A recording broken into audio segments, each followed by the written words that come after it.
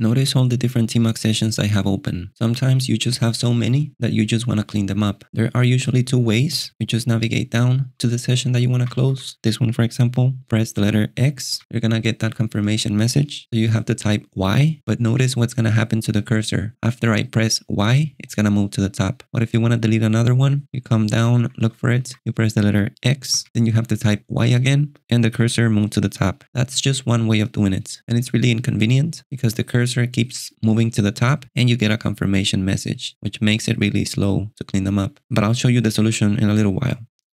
What's another way and faster to clean them up? You can tag the sessions. You just press the letter T. It's going to move to the one below. T, T, T. Let's say that I don't want to close these. I just want to close these down here. Just press the letter T, T, T, T, and that's it. Once you have all of them tagged, you can press capital X. You're going to get a confirmation message. Kill 9 tagged. You just type Y, and that's going to clear all of them. Notice which tmux binary I'm using. It's here under homebrew tmux. I'm going to switch to a version applied with a few changes, and I'll see you in a little bit. Notice that now I'm using a different tmux. It's in my GitHub repo in this directory tmux. Now I'm going to bring up my tmux sessions. You do this with the prefix S. And you're going to notice that I'm going to close the tmux sessions with the letter D. I'm not going to get a confirmation message, and the cursor is going to stay in the same place. So let's say that I want to close the session down here. Just press the letter D. Then I press D here, D, D, D, D, D, D, D, D. And I'm just left with a single session. So remember that two things happened: no confirmation message, and the cursor kept its position. This is similar to the way that I navigate buffers and that I manage buffers in neovim. Let me show you real quick. Let me bring up my dotfiles latest session. In my case, I press hyper TJ. I'm in this session right now. You can see it here at the top. I'm gonna bring up neovim. I'm just gonna restore my session here. And you're gonna notice that I have 5 buffers open. Just gonna press Shift H, that brings up telescope buffers. I can navigate the buffers the exact same way. They are also sorted by most recently used, the same way as my tmux sessions. And I can close buffers as well with the letter D, D, D, D. So navigation between tmux sessions and neovim buffers is basically the same, and that makes things really easy and convenient for me. If you want to know how I configured telescope buffers this way, because it automatically puts itself in normal mode and I can close buffers with the letter D, I have a video, which is the one highlighted on the screen, how I navigate between buffers and neovim. Go and check it out, and I explain how to set up everything there. Now let me show you my tmux configuration file, and I'll show you what's going on. A little disclaimer before we go into this: there's no release with these changes yet. Let me go to the tmux repo, and you're going to notice that the last release was 4 days ago. The day is October 9th. Let's go to issues. Let's see the ones that are actually closed. I'm gonna scroll down here a little bit. And notice this issue, feature request, kill sessions, and choose tree without confirmation. Let me open that. And if we scroll down here, this is just something that I requested to get rid of that confirmation message. So the maintainer was kind enough to apply the changes and just provided the files so that I could patch them. If you scroll down here, you'll find the description and a lot of more details. This is the file that he provided. That was just to get rid of the confirmation message. But even after that, the cursor was still moving to the top. So I just kindly requested that to see if it would be possible for the cursor to stay in the same place.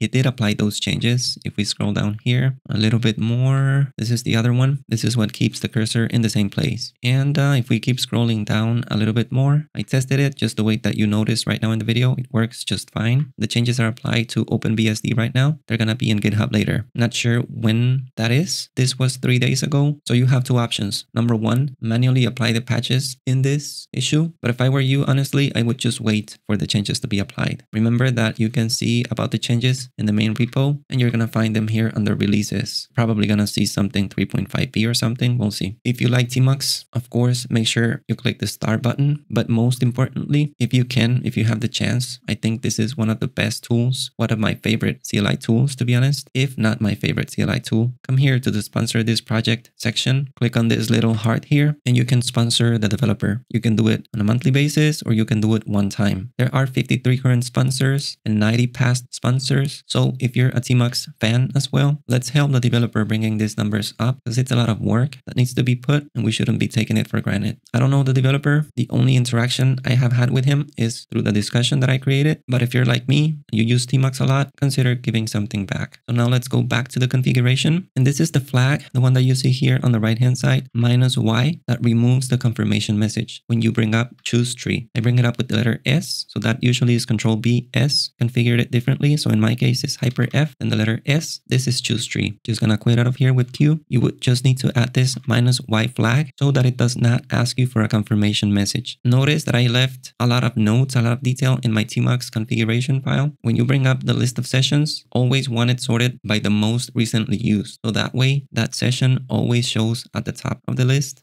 and the least used sessions always show at the bottom because usually you're just switching between your recent sessions. I also use the alternate session a lot. So if I go to my home session, I'm gonna press hyper TH and I wanna go back to the previous session, I normally press hyper F space. If I wanna go back again, hyper F space, hyper F space. So I do that to alternate sessions a lot.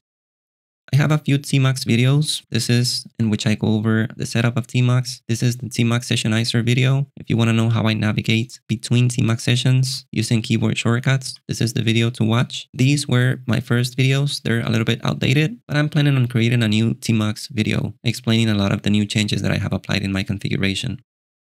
If you don't have the patches applied and you try to reload your tmux configuration, you're gonna get a message at the top saying that this flag is unknown, -y. So just wait until it's released, or if you know what you're doing, apply the patches yourself. Hey, this is me from the future. Something that I forgot to mention is how to close items in choose tree with the letter D instead of the letter X. Let me look for that option. I scroll down here and here's where you will find it. So here is the letter, which is the one that I want to replace. So just make sure you add this command, the pane mode, tree mode. This is what we're replacing. So instead of pressing the letter X, I want to send the letter D. So notice that the D is here once, but it's also here. I also replaced another one here so you can get a better idea. To delete all the tagged panes, you usually do it with capital X, but I changed that too. So instead of capital X, is with capital D. So notice the capital D is here and the capital D is here. This is what we're replacing, which is the capital X. So this is just in case you want to use different keys to close the buffers. The only reason why I switched these is because I use D in neovim to close buffers. So I just wanted things to stay consistent. Okay, let's go back to the video. The other thing that we discussed about, the cursor not staying in the right place, you don't need to do anything about that. The second fix that the developer shared automatically takes care of that. You don't need to modify anything in your configuration file. Just apply the fix and that's it. Let me show you where my tmux configuration file is. Notice this is the path, dotfiles latest, tmux.conf.sh. I have my dotfiles open here. If you like my dotfiles, if you find information that is useful and valuable, make sure to star them. And here's basically where you can find everything related to my macOS configuration, neovim, everything that I use. If you go here to the search bar, going to type for tmux conf, here's the file, just gonna open it, and it's up to date. As of now, you're gonna find all the different changes here, and you're gonna find descriptions, which I think are really important to understand what's going on and what you're setting up. If you would like me to create a tmux video, in which I go over the different options that I have, and you would like me to explain them, let me know, and I'll be more than happy to do that. If you have questions, leave them down in the comments. Also share your favorite tmux options. If you have any suggestions, also let me know down in the comments. That's it for today. I'll see you in the next video.